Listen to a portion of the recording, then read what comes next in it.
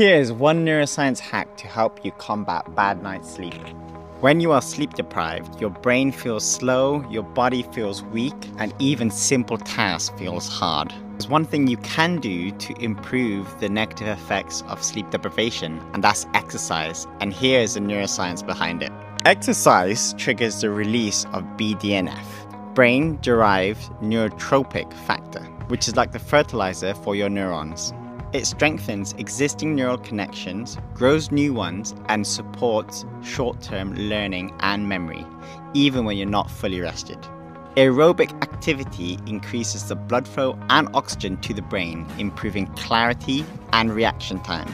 And finally, it helps modulate your stress response. Sleep deprivation raises cortisol, but exercise briefly activates the hypothalamic pituitary adrenal axis, HPA, in a controlled way, which lowers cortisol afterwards, leaving you calmer and more resilient.